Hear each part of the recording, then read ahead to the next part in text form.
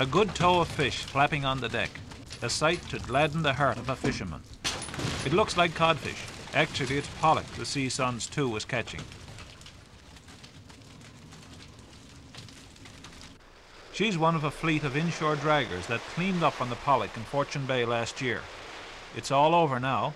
These vessels are barred from fishing in Fortune and Hermitage Bays. Cec Rideout and the other dragger skippers were accused by the inshore fishermen of destroying their cod fishery. After much heated discussion, the Fisheries Department decided the only solution was to kick the draggers out, and that's what they did. The Pollock bonanza is over. It was a bitter pill for Cec to swallow. He's been fishing here on the south coast all his life. Back in the 60s, he was engineer on the Lavallee, the old converted minesweeper that made fishing history on these shores by landing tremendous quantities of herring.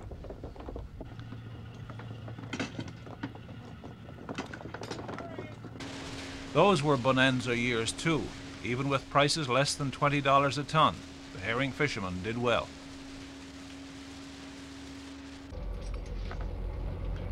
With the waning of the herring fishery, Cec Rideout decided to get a boat of his own and try his hand at the ground fishery. At the time, there didn't seem to be much future in the cod fishery, though. Everyone was getting discouraged. So when Cec heard about the federal government's experimental work on Danish and Scottish seining, he jumped at the chance to try it himself. It worked well. David and Todd were soon bringing in good catches.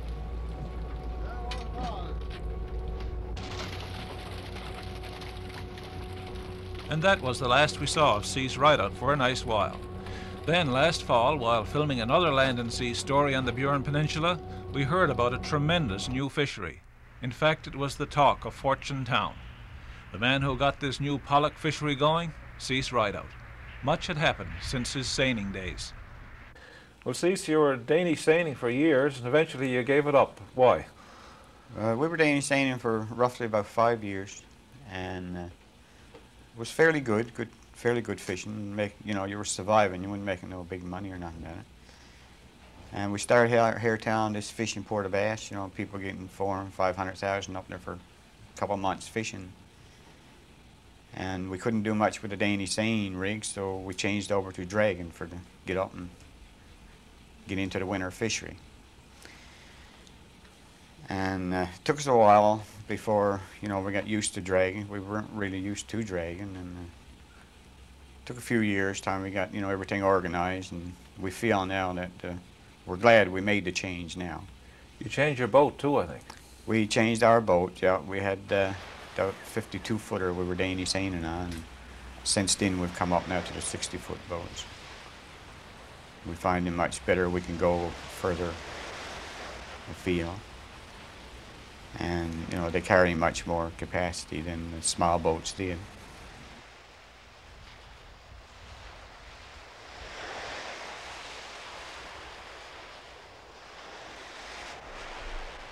The winter fishery off Port aux Basques.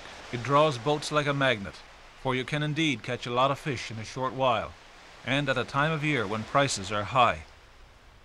And so the Sea Suns raced here too for its share. But with the increasing fishing pressure, catch limits had to be set, and Cec Rideout found himself in a quota squeeze, both here in these ice-infested waters and later back home in Fortune Bay. Our quota cod didn't last. This year, for instance, we started off in Port aux Basques. We had 1 million pounds of cod to catch, and we had 6 boats catching it, so it was more or less a free-for-all. Right? You ran into trouble, that's it, you were finished. And then when we came back to our own area, Three Piece, which opened the 1st of April, they increased our cod quota this year to 3 million pounds. But then they tripled the boats. Now, 3 million pounds of cod sounds like a lot, but it's not divided among some big inshore draggers, is it? No, when you got 20 boats fishing them, it doesn't last that long. And everybody trying to grab what they can quick. Eh? So you were pretty worried then, I suppose. We were really worried. We were concerned because we didn't see nothing to look forward to. When our codfish was finished, something like the 15th of April, I couldn't see anywhere to look forward to for the rest of the year. But now, with your quota of cod, I mean, could you have survived this year at all? No way. We couldn't even meet our payments on cod alone. And then we went, when the cod was over, we were looking forward to going rid fishing. And then the fisheries department came up with a 6 small limit here for a while on rid fish, which closed off Fortune Bay, where we usually fish rid fish, completely. And it closed off Hermitage Bay. And then they changed the line around from headland to headland, which gives us a little bit of more access to some red fish, but not the same as if we could fish them freely. So now your problem as a fisherman has been not to find the fish and catch them, but the problem has been getting enough quotas. The problem is getting enough quotas to catch, not to fish. The fish seems to be more fish now than we've seen in the past 10 years, but we're not allowed to catch it. The quota system has got us pretty well tied down where we can't survive, we can't make any money on it.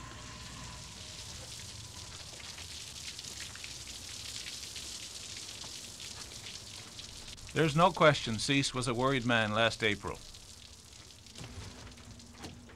In fact, he was nearly frantic. This isn't a cheap boat to operate. It's certainly not the kind of vessel you can afford to tie up for any length of time. You've got to keep catching the fish. Codfish, redfish, it doesn't matter. As long as the fish are there and there's someone willing to buy it, any fisherman worth his salt will keep trying. But no one had any idea an entirely new fishery was in the making. This year, when we were fishing the cod, we were going to deep water sometimes. We were coming up with some pollock. No great amount, but 10, 15,000 sometimes of pollock, amongst our codfish. So when we had nowhere else to go, I went back at the pollock again, searching around for them, and we were looking for them in the daytime when they were night fish, and after we got at it for a couple of weeks, we figured out some of their habits, and we found that we could catch them. So you did your own experimental fishing then, really? We did on the pollock, we did. And then the price was down, the price was 5 cents. So we knew we couldn't catch them for 5 cents, right? So we done some experiment ourselves. We caught some and sent them to Nova Scotia, and they gave us like up to 14 cents for them. And once we got 18 cents, and then some of the Newfoundland fish buyers got interested, and they offered us 10 and 8 like that, and we started selling here rather than ship them out to Nova Scotia. And then the pollock seemed to come on more and more. We found more all the time. You got more and more encouraged as you got fishing. Well, we got more. That's the price got up too. We got more interested. You had to sort of pioneer the markets too, then you had to find your markets. We had to pioneer pretty well all the markets, because, like I said, most of the Newfoundland companies wasn't even interested in them. And like I said, for 5 cents a pound, it wasn't worth our while fishing them. Once we got the price up to 10, and at the present moment now it's 14, so it is good now. See, now the fishery is good for pollock. How good? How much have you been catching? Well, it's something I used to fella dream about. The last month we've landed 1 million pounds of pollock. It's a lot of pollock. That is so. That was never heard of before in Newfoundland. For sure. We never ever dreamed that we could catch that much fish, but like I said, they've been there, and we're where we can fish them night and day. We've been, fishing them fairly heavy. So tell me now how much you get in a tow, or how much you get in a trip, say? Well, a trip for us is usually around 100,000, 105,000, and we've had up to, we're not bragging or nothing, but a couple of tows we've had up to 60,000 pounds for one tow.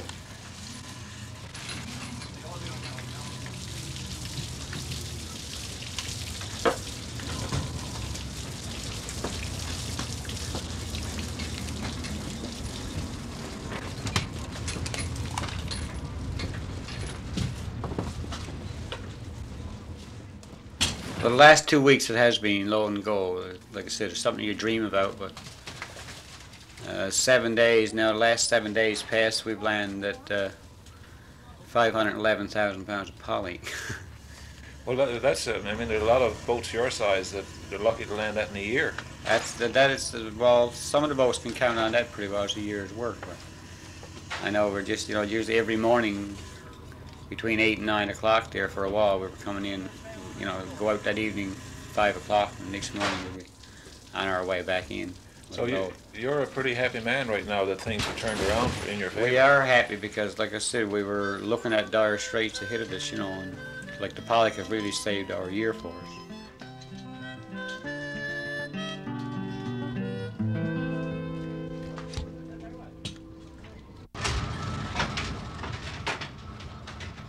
Tell me about the pollock now.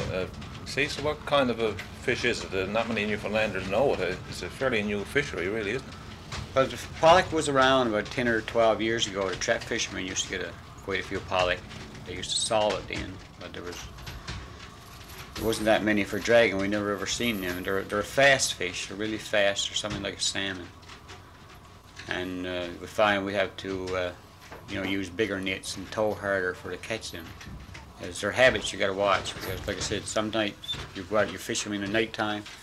The next night you could go back and there isn't any at all, and you say, well, they just disappear. But we find they come 50, 60 fathom off the bottom and they stay there. And when there's really sunny day, they'll come and play on the surface like a mackerel. So we see them there and we can watch them, and when they disappear from the surface, you can tow for them and you'll find them on the bottom.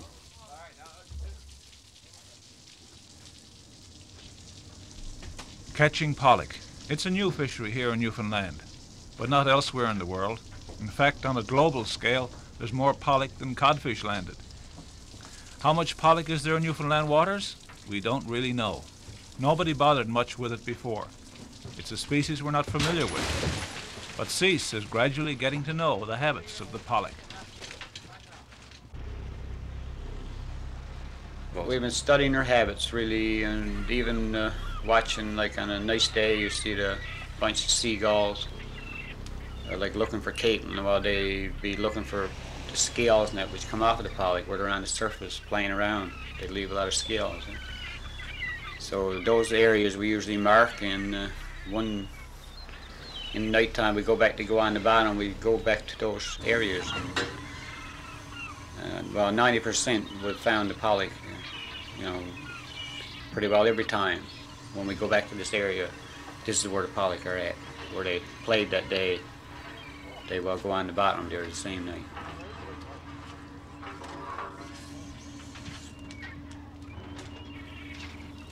So now, some people might say Cec Rideout will soon be a millionaire here at the fishery, but I guess it's not all profits. It's not always rosy. You've got to no, we needed this boost on the pollock for even to survive this year, because you're looking at our boats, it's close to $100,000 a year payment on them, as interest and payment. You're looking at a $50,000 gear bill, $65,000 for fuel, $16,000 for insurance. So you add it all up, we need.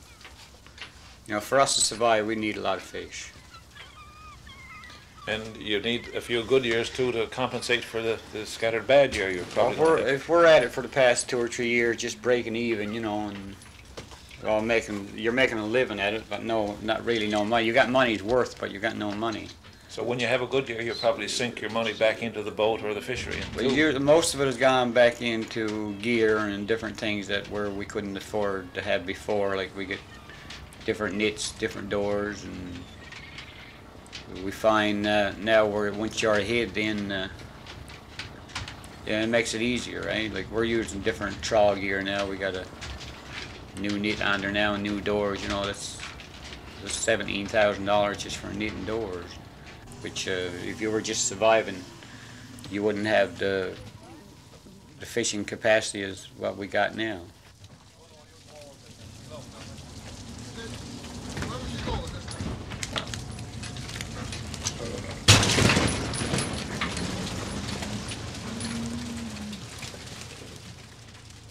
What about other boats now? Are there other boats with you, or are you the only one at the pollock?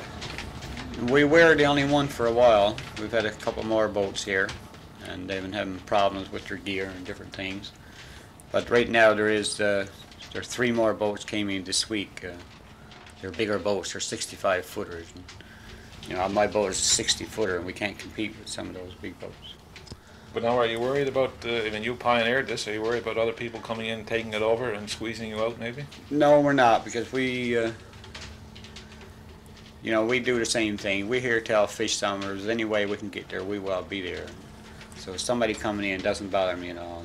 If I can get my share, it's all what the other fella catch, good for him. And so the fleet of inshore draggers fished the pollock hard this summer and fall. A new industry developed. Some of the pollock was trucked to Nova Scotia, but mostly it went to St. Mary's Bay for processing, where it created a lot of employment ashore.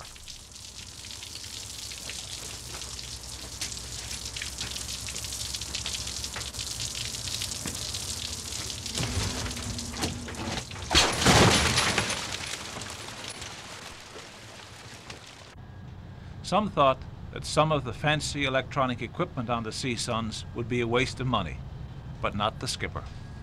If they're just going to the bottom or coming to the bottom, you can tow without seeing anything on the sounders. Like usually if you're towing along, you don't see no fish on the sounder, you would take back to nothing there, eh? But those colored sounders now, you can turn them way up, and where the pollock is just going to the bottom or coming back, we get a light blue faint like. And there's times you'll get a good set of fish without even marking the one on your sounder, eh? Which the sonar will pick it up because it's dents all through the water everywhere. So you know, if you tow along, you'll get a good set of fish, although you don't see none on your sounder. Well, see, fishing now is really a business, isn't it, for you especially? I mean, you've got a big investment and you've really got to make money at it. Well, we use it exactly as a business. It's like a few years ago, fishing was, if you went out and say you made $10,000, most of the time you come in and get this and get that and spend it, you know, not worry about the boat like. But right now we're using our boat comes first. If there's anything left over, then well, we know it's, you know, we're not playing around with it. So whatever profit you make, you first plow it back into the boat, and then you live on the rest. It's first gone back into the boat, and if there's any extra money left, well, you can spend it happily. Like, you know, there's nobody gonna come next week and say you owe me this or you owe me that. So we do our, like I said, once the boat come first, and it's tough sometimes, but once you get her rolling and get up there, it's okay then. Now, as you know, a lot of Newfoundland fishing have lost their vessels over the past few years, especially. And I guess you worried it sometimes, have you? We have worried. Like I said, we were worried going back again to April. We didn't see nowhere to turn to, where we could catch enough fish for to survive. The fish was there, but the quota system, we could not catch it. Like, we had to go into different species. Just finding those pollock there, and as of yet, they got no restriction on it, so we've got a boost, which every fisherman hope for, I guess.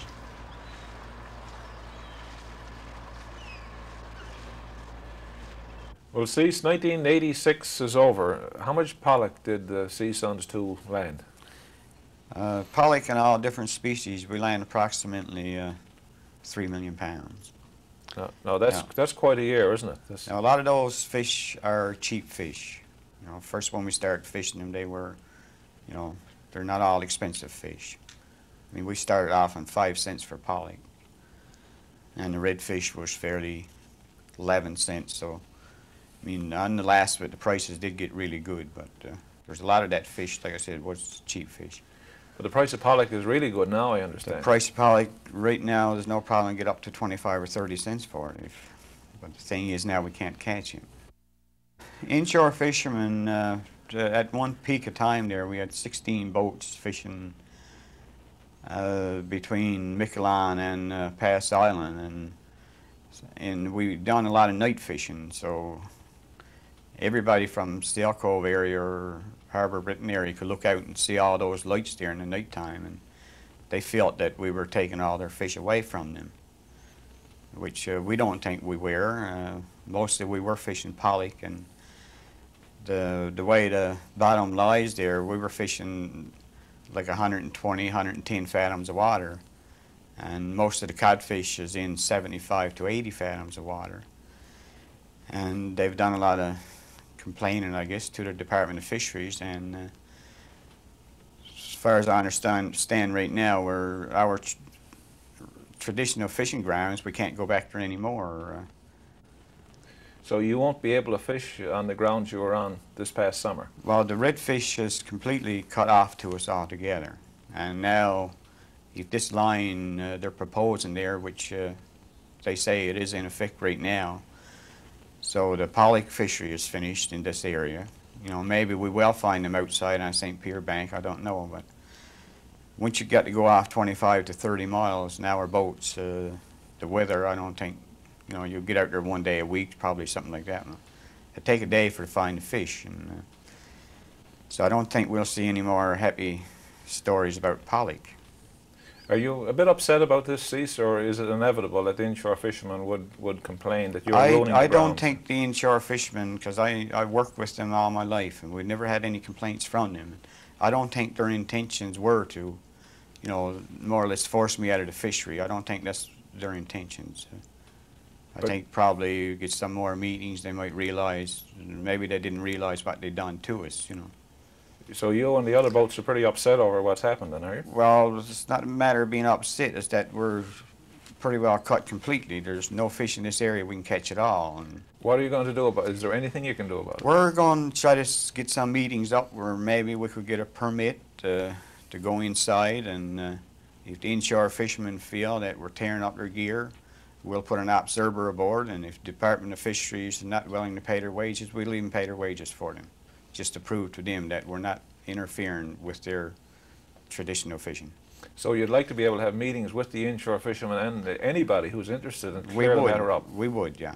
If you can't fish pollock now in 1987, what will you do? Well, we'll be going to Port of Bass now the 20th of the month or so for our cod fishery.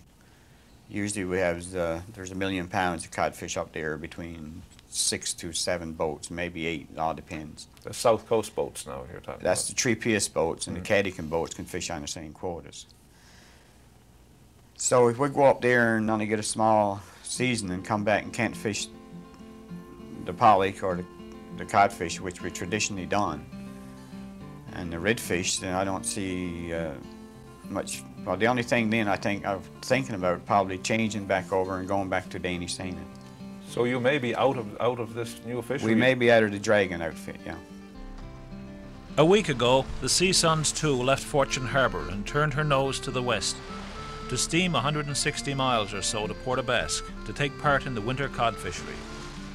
Last year was the best year ever for the vessel. 3 million pounds of fish, most of it pollock from Fortune Bay. It's been a memorable year for the Sea Suns. Spectacular landings, good profits. A new but controversial fishery created. A fishery that may have died in its infancy.